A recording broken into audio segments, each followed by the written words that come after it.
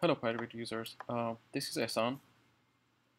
In this video I want to show you how to use the Make Pattern tool to create detail and model patterns in Revit. The tool exists under the basically pyRevit tab, Modify Panel, and under Edit, and here is the tool, Make Pattern, and it's got a tooltip on it that describes what it does. I want to show you basically how to create both model and detail patterns in this video. The file that I have already open is the test file that I used when I was developing this tool to create simple and more complex type of patterns and basically test out how the tool works. This file exists under the my Make Pattern bundle basically. If you hold Alt on your keyboard and click on the Make Pattern tool, you'll get this tool opened in your Windows Explorer that basically points to the bundle folder. Inside the bundle folder, there's this test folder that contains this Revit test file. You can open it. It's made with Revit 2017, so you can open it with any version after that. And this file has only 3 different views in it, which is a 3D view, a drafting test view, and a model test view. Model test view is obviously for model patterns. The drafting test is for drafting patterns, and the 3D shows you an example of using these patterns on a 3D object. The face of this wall has the model pattern, and the cross section of it has the one of the created detail patterns. So if you go to the model tests, from top to bottom, I have a series of very simple patterns that basically I used to when I was developing the tool to make sure that I get correct angles and positioning and stuff like that on all the patterns. I'm gonna browse, actually scroll down to, let's say, one of the more complex ones. Let's try this one. So obviously you saw that you can obviously create square tiled patterns. I'm going to use this, which is a little bit more complex example. It's got a rectangular shape, and it's a little bit more complex pattern to see how you can create a tile out of this pattern. You basically draw it in Revit using detail lines in your view. You don't really need to draw the boundary lines. I've only drawn them because I want to be able to pick the corners of the boundary. You can maybe create lines like this for your corners, so you can snap to the corners if you when you want to create the pattern.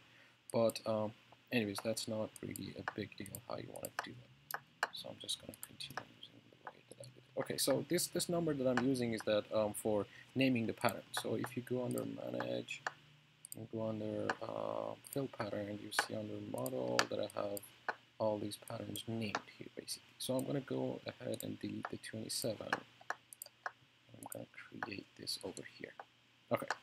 So one more thing about this is that there are 2 field regions for the model patterns.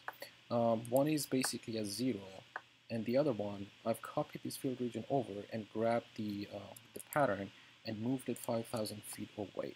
This helps me to show you that this pattern has enough accuracy that it'll retain its shape over very, very large shapes basically. Some of the pattern makers out there create patterns with less accuracy, and you see that these pattern lines start spreading apart when you basically move away from the origin of the pattern. But what I'm trying to say is that with pyRevit Pattern Maker, you get a really good high-quality pattern for both your detail and model patterns basically. Okay, I'm gonna go and create this pattern anyway right now. So I'm gonna go select all the pattern lines basically. I do not need to select the boundary lines because you pick the boundary for within the tool. And once I've done that, I'm gonna go under Edit, say Make Pattern, and then wait for the tool.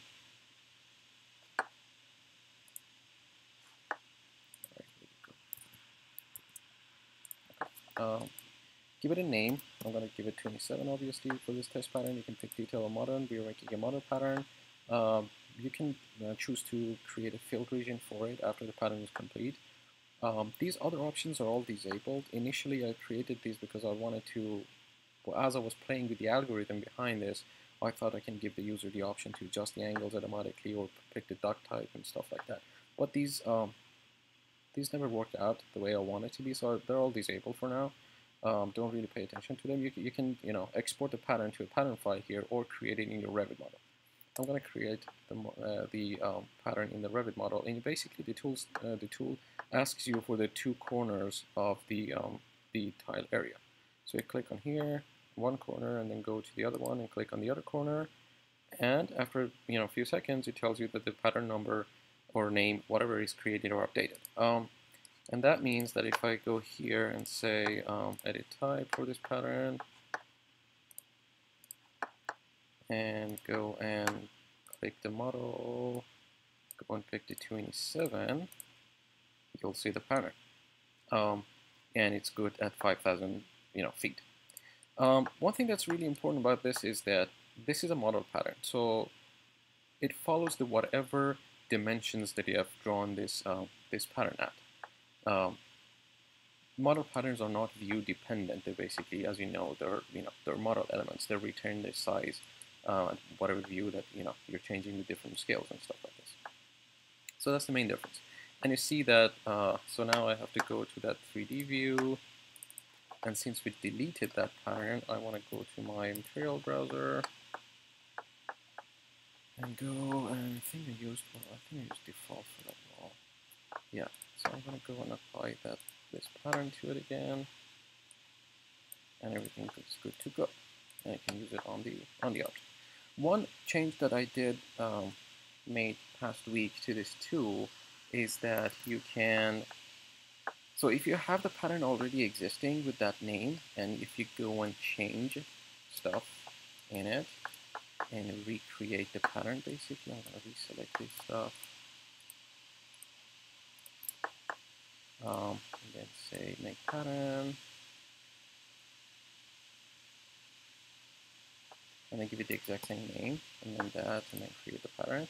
It actually will update the existing one that you have instead of creating a new one. So see, everything that used that pattern actually got updated. We didn't have this feature before, and it was a little bit annoying whenever you wanted to, play with this, play with the pattern to make sure that you get the right scale and stuff like that. But now, I think it's so much easier, and it gets updated everywhere, and you don't have duplicates and stuff like that. That is basically as far as the model patterns go. The only thing that I should mention is that you can use curves. Revit's internal API has this feature that you can, let me see, actually I can show it to you here now. I don't think it's actually working now. Yeah, forget. So the Revit API has this internal feature that it would basically tessellate and approximate this curve with the lines, and I'm using that feature to grab these lines out of this curve to be able to create them here. If you really zoom in, you might be able to see that this curve is made of little lines.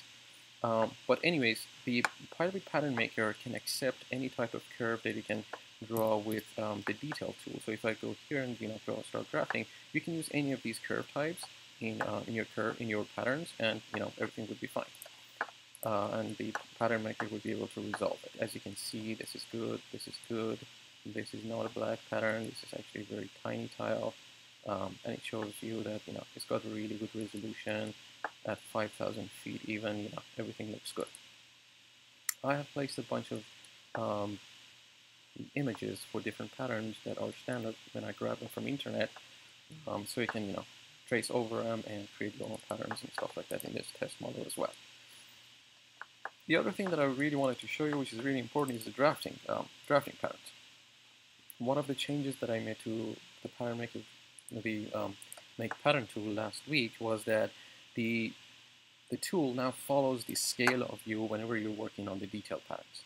So at this view, I've drawn this pattern at this scale, and it has basically created the same thing for me at the same scale. But if I change the scale of the view to, let's say, half the size, I'm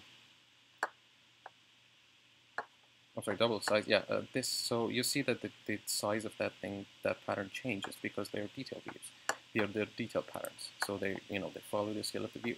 But whatever scale that you created on the first, that view, is basically the defining size for that pattern. And the reason that I did that is that previously you had to draw this. You had to basically convert all your dimensions for your pattern into that view scale, that scale that you wanted manually, and draw really tiny patterns that would make the tool a lot harder to use because the tile is very small, and the tool would take a long time to be able to resolve all the angles that are acceptable for those tiles and stuff like that. So now it's a lot faster. It almost matches the speed of creating model patterns, basically. So both system model and detail work as fast as, at the same speed.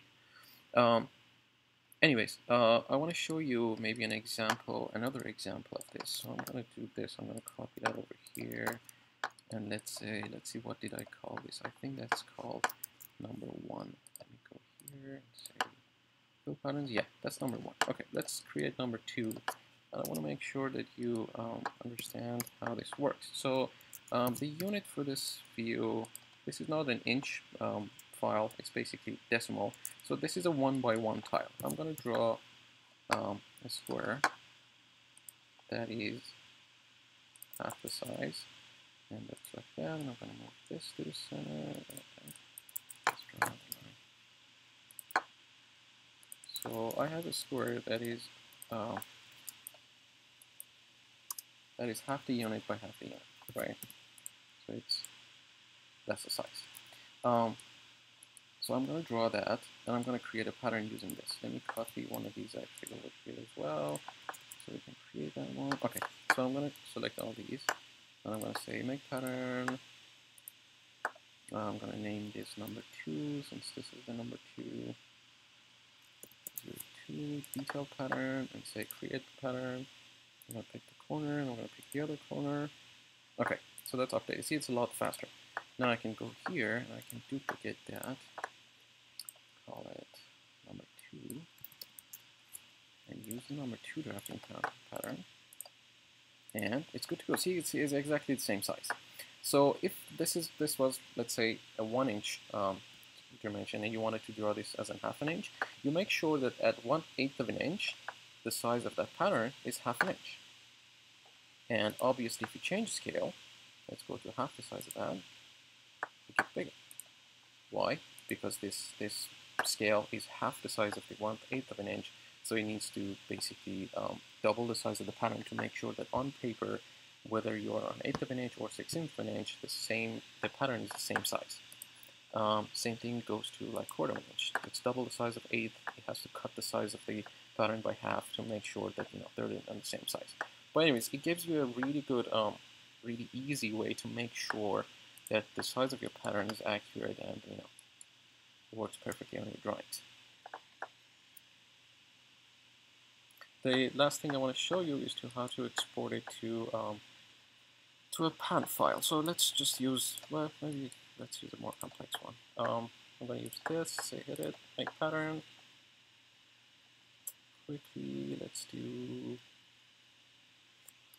test, export, detail. Let's say you can do model or detail, anyone, and then export pattern, pick the corners, and then pick the place that you want to place the path file. I'm just going to put it on desktop, hit OK, and the pattern is exported now.